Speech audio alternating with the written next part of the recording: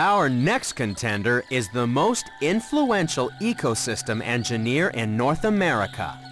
No other animal has a greater impact on the landscape than nature's very own furry chainsaws.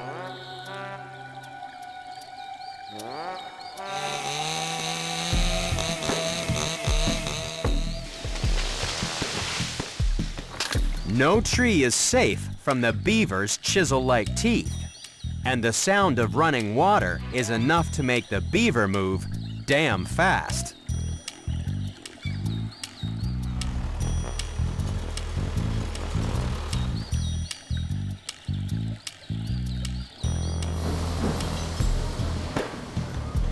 Beavers make their home using only teeth, tail, and paws.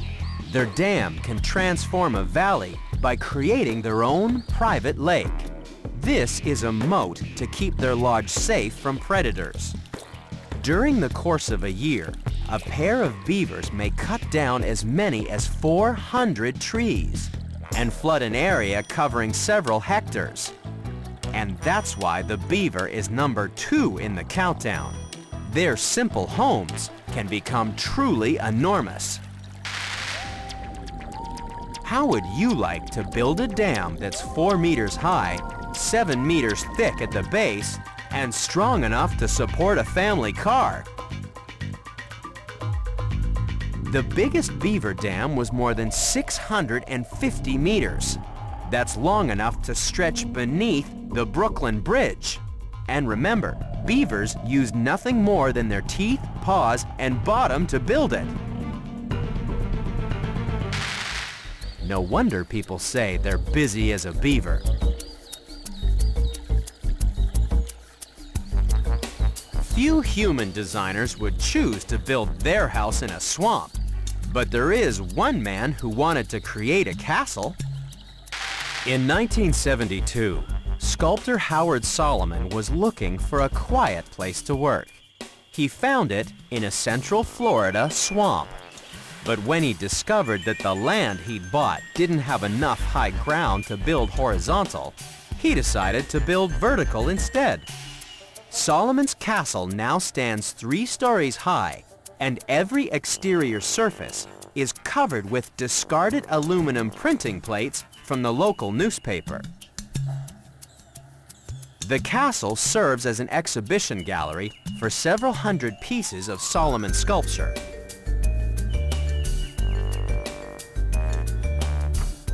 The king of this extraordinary castle is Howard Solomon.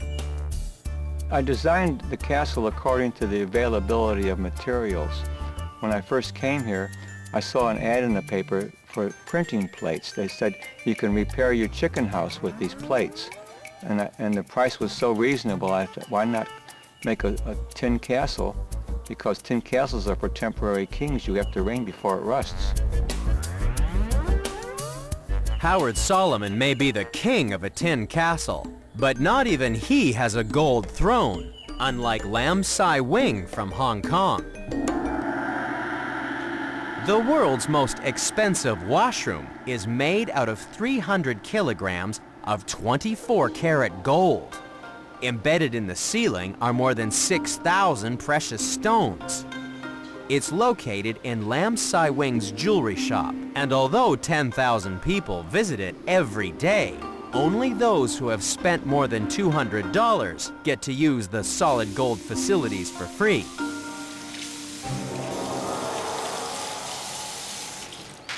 Beavers may get fewer tourists visiting their lodge in the middle of the lake, but then that's kind of the point of their magnificent design. There's only one animal architect that's come up with a more extreme home, and it's not made out of gold, but droppings.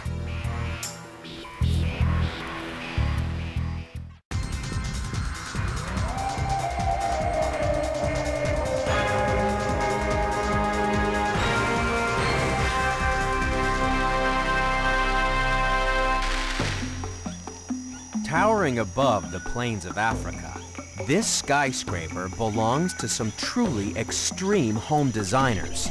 It's just that they're all busy down in the basement, Digging their way into number 1 in the countdown are termites. These tiny insects construct their massive castles using nothing more than their mouths to mix together saliva, dirt, and dung. It may be messy, but this plaster sets like concrete and can be molded into extraordinary design features like air conditioning systems, a water well, covered walkways, stairs, and underground gardens. The only thing they don't build are windows, because these incredible home designers are completely blind. A termite mound can be taller than a giraffe, weigh more than 60 tons, and house more than 5 million insects. Some of these extreme homes can survive for more than 100 years. But one human construction has been around for much longer than that. About 5,000 years ago, on the Salisbury Plains in England, people started to work on Stonehenge, an ancient monument created out of massive slabs of granite.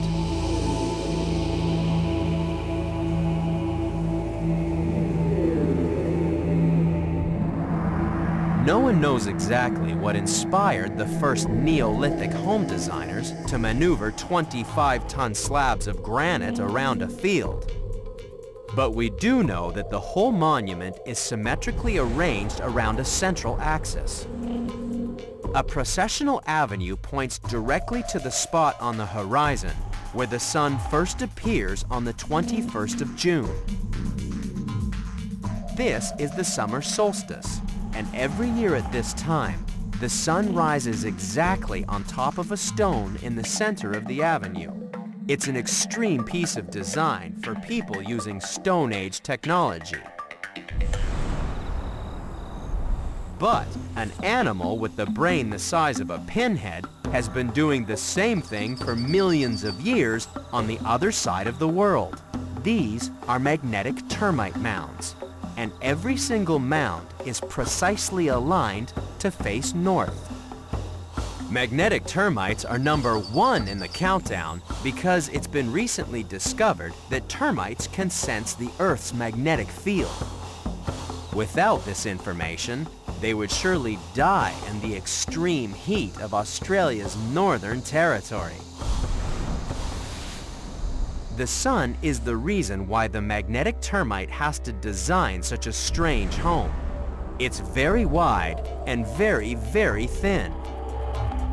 The termites migrate within the nest because there can be a 20-degree temperature difference between the side in the shadow and the side in the sun. And at midday, because only the thin upper edge of the mound faces the sun, the amount of heat absorbed by the nest is minimized. While accurately aligning the house is a matter of survival for the magnetic termite, some people believe that human home orientation can influence your health, wealth, and happiness. That's why it pays to call in an expert in one of the hottest design trends sweeping America.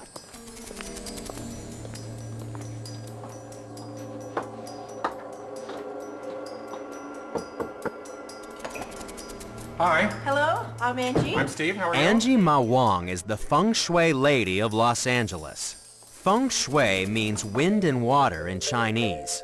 It's based on the idea that landscapes, buildings, and even whole cities have hidden zones of energy, or qi.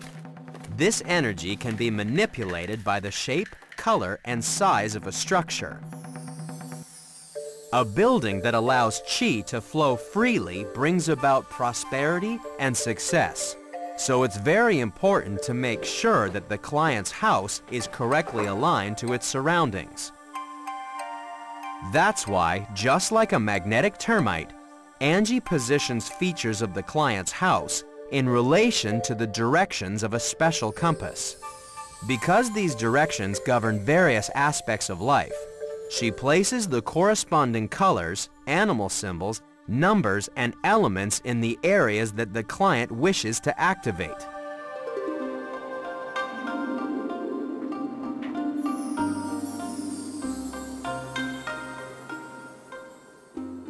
By putting things in their correct place, Angie believes that you can live a happier, healthier life. Feng Shui is about energy. We're talking about the energy of a home. And by moving different things to different places, by adding things or subtracting things, we actually can manipulate the energy. Three basic things we can do immediately to improve things. Number one, when you're sleeping, you would close the door. Okay, like that. Okay. Number two. And what will that do? That is preventing the sha qi from coming out, this energy that's coming from the bathroom, the toxic energy coming out towards whoever the occupants of the bed are. The second thing would be to remove this plant here. As you can see, these are like spear heads right here, and the sha qi is emanating, this killing energy is emanating all over the room, every point into the room. And third, we would like to move this bed with the head part right up here so that you have support behind you.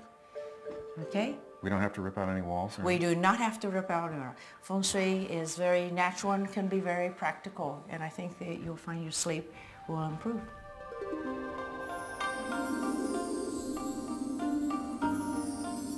I am responsible to my clients to harmonize them and their energies with their homes and their workplaces so they can be more productive, they can be more wealthy, they can be more healthy.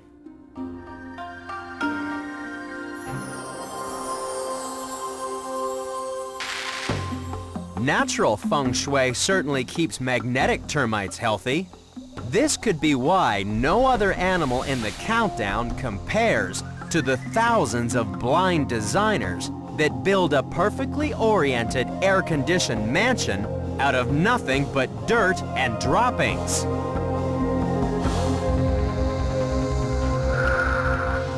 That's why, when it comes to animal architecture, the termite really is the most extreme.